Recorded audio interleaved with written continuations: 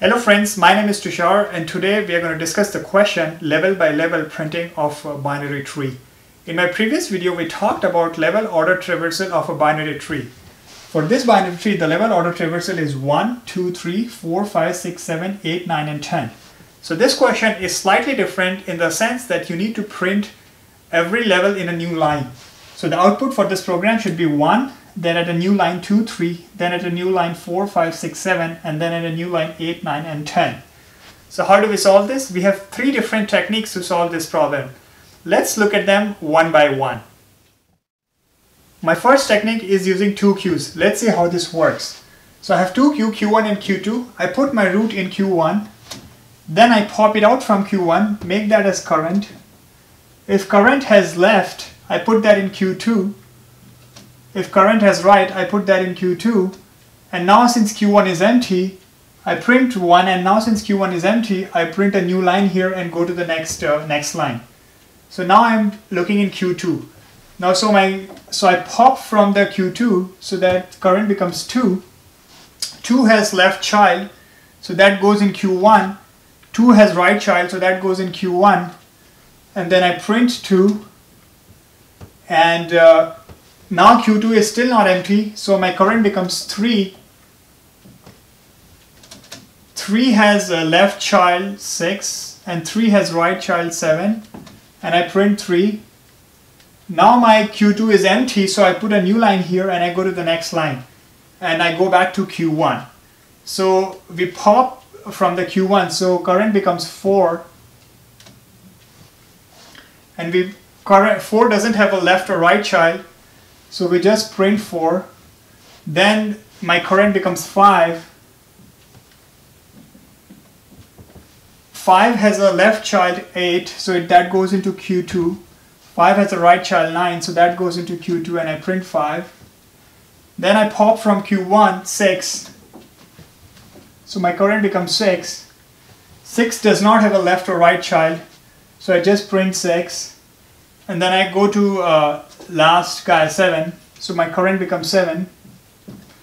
7 has a left child, so I push that into Q2 and I print 7. Now my Q1 is empty, so I again put a new line there and go to the next line. So now my current becomes 8. I pop it out from here. 8 doesn't have a left or right child, so I just print 8. Then my current becomes 9. I print 9. 9 doesn't have left or right child. And finally my current becomes 10. I print 10. 10 doesn't have left or right child. So this is it. So this is how I printed all the levels in a new line. How much time would it take? Since we are traversing every node once, it will take O of n time. And how much space it will take? In the worst case, Q2 or Q1 will have all the leaf nodes, so the total space will also be O of n. So time complexity is O of n, and space complexity is also O of n. Again, we maintain 2 queues. We keep hopping out from Q1 and keep pushing the child into Q2, and as soon as Q1 is empty, we print a new line there and go to the Q2, and we keep doing this until we have elements in Q1 and Q2. As soon as both Q1 and Q2 are empty, we break out of the while loop and we would have printed level by level traversal. Next, let's look at the 1 queue technique. My second technique involves using 1 queue and a delimiter. Let's see how this works. So I take the root, put that into the queue, and I put a null element into the queue. This null element acts as my delimiter. So I pop from the top of the queue, so my current becomes 1. If 1 has a left child, which it does, so I put that at the back of the queue. 1 has a right child, so I put that back of the queue, and then I print 1. Now I pop again from the top of the queue, so current becomes null. So as soon as I see a null, I push a null at the bottom of the queue. So I push a null here, and then I also put a new line here. So we start printing from the next line. So again I pop from the top of the queue, so that's 2. 2 has a left child 4, and 2 has a right child 5. So we print 2. And we again pop from the top of the queue 3. So current becomes 3. 3 has a left child 6, 3 has a right child 7, and we print 3. Now as soon as I see a null, first thing I do is I push a null at the bottom of the queue. My current is null. Then I put a new line here and start printing from the next line. So 4, so my current becomes 4. 4 doesn't have a left child or right child, so I just print 4. Now my new current becomes 5, top of the queue. 5 has a left child 8, and 5 has a right child 9, and I print 5. My new current becomes 6. 6 doesn't have a left or right child, so I just print 6. My new current becomes 7. 7 has a left child 10, so I put that into the queue and I print 7. Now as soon as I see a null, so my new current is null. As soon as I see a null, I push a null at the end of the queue and I put a new line here. So again I start printing from the next line. So my new current is 8. 8 doesn't have a left or right child, so I just print 8 here. Now my new current is top of the queue, which is 9. Again 9 doesn't have left or right child, so I just put it here. Again my new current becomes 10. 10 doesn't have left or right child, so I just print 10 here. And now I get a null. Now as soon as I get a null, if the queue is empty, I don't push this null into the queue. So now my queue is empty and I break out of the while loop. So this is my result, 1, 2, 3, 4, 5, 6, 7, 8, 9, 10, each on the new line. Again, this will take O of n time and O of n space to solve this problem. Next, let's look at one queue and a counter technique to solve this problem. So my technique number 3 uses one queue and 2 counters, level count and current count. Let's see how this works. So I put 1 into the top of the queue, my level count is 1, my current count is 0. So I pop from the queue, so my current becomes 1. Then if current has a left child, which it does, so I push that into the queue and increase my current count by 1. My current also has a right child 3, so I push that into the queue and increment this by 2. So then I print 1, decrement my level count by 1. And as soon as my level count becomes 0, I put a new line here. So basically I'll start printing from the next line. And then I take current count, put that into level count, and make current count as 0. Next, let's pop from the top of the queue. So that's 2.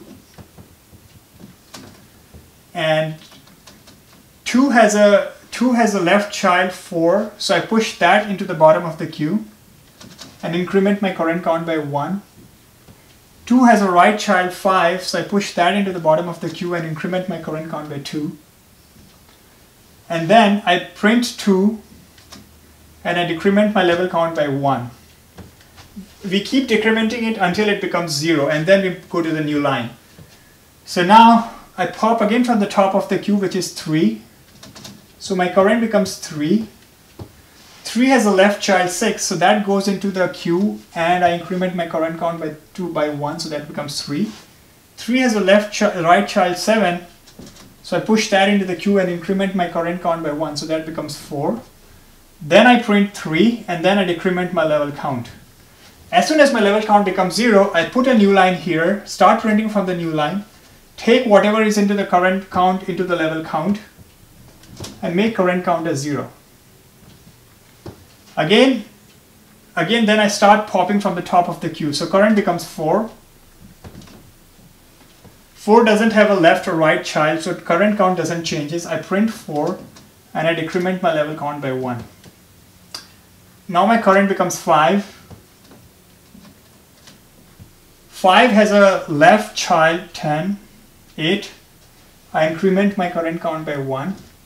5 has a right child 9. I increment my current count by 1. And then I print 5 and I decrement my level count. Now my current count, I again pop from the top of the queue, so the current becomes 6. 6 doesn't have left or right child, so I just print 6 and level count becomes 1. Now I pop next guy from the current, which is 7. 7 has a left child 10, so that goes into the bottom of the queue and my current count becomes 3. And I print 7 and my level count becomes 0. As soon as my level count becomes 0, I put a new line here, copy everything from current count into level count, so level count becomes 3, and then make current count as 0. Now again get from the top of the queue, so my current becomes 8. 8 doesn't have left or right child, so I just print 8 and decrement my level count to 2. Again I pop from the queue, so current becomes 9. 9 doesn't have left or right child, so I print 9. Don't increment my current count, but decrement my level count by 1, so that becomes 1. And then 10 is out of the queue, and my level count becomes 0, my current is 10. As soon as my queue is empty, I break out of the while loop. So this is it, 1, 2, 3, 4, 5, 6, 7, 8, 9, 10. This is my level by level printing of this binary tree. Again, the way it worked was, we kept the level count. Level count gives me the count of how many elements are at that level, and the current count is keeping the count of how many elements are there at the next level. The total time for this algorithm will be O of n, and the space complexity will also be O of n. If you can write the code from here, I would say that you can stop watching the video, and if you're interested in looking at the code, you can stay on. Next, we are going to look at the code for this algorithms. So here is my code for level by level traversal using 2 queues. Let's glance at the structure of the code. The name of the function is level by level traversal. It takes root of the binary tree, returns nothing. If root is null, we just return. Otherwise, we initialize 2 queues backed up by linked list. And here I have the logic of printing them level by level. Let's work out with this example here. My root is 1, root is not null, so I initialize 2 queues, q1 and q2, add 1 to q1.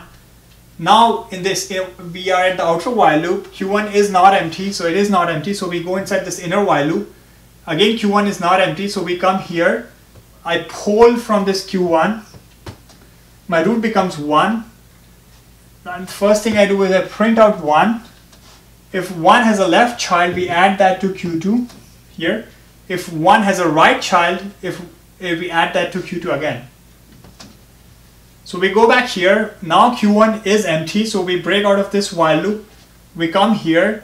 I print a new line, so basically everything from next will be printed on the next line. So I come here. Q2 is not empty, so root becomes Q2 pole, so root becomes 3, the top of Q2. We print 3. 3 doesn't have a left child, so we don't go into this if condition. 3 does have a right child, so we add that to Q1. So we go back here again. My root becomes 2 now.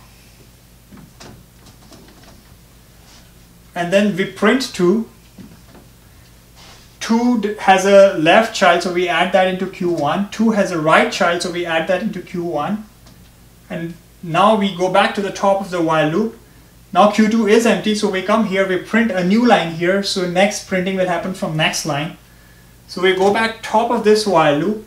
Q1 is not empty, so we come here, again Q1 is not empty, so my root becomes Q1's pole, so that becomes 6. We print 6 first. 6 does not have a left child, so we don't go here. 6 has a right child, so we add that to Q2. We go back again to this while loop, so my root becomes, Q1 is still not empty, so my root becomes 4. We print 4. 4 has a left child 9. 4 also has a right child 10. So we add that to Q2. We go back to top of the while loop. We go to 5. So my root becomes 5. I print 5. 5 doesn't have left or right child. So we come back to the top of while loop. Now my Q1 is empty. So I again print a new line here. I again come here. So my Q1 is not empty. My Q2 is not empty. So my root becomes Q2's pole. So my root becomes 8. And I pull it from here. I print 8. 8 doesn't have left or right child, so I go back top of the while loop. Now my root becomes 9. 9 doesn't have left or right child. I print 9. And then again it goes back to top of while loop. My root becomes 10. I print 10. 10 doesn't have left or right child, so we break out of this while loop, we print a new line, we come here.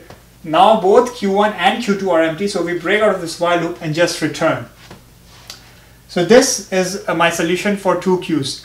If you want to check out the solution for 1 Q and the counter, and if you want to check out the solution for 1 Q with a delimiter, go to my GitHub link, github.com, Mission Peace Interview Wiki.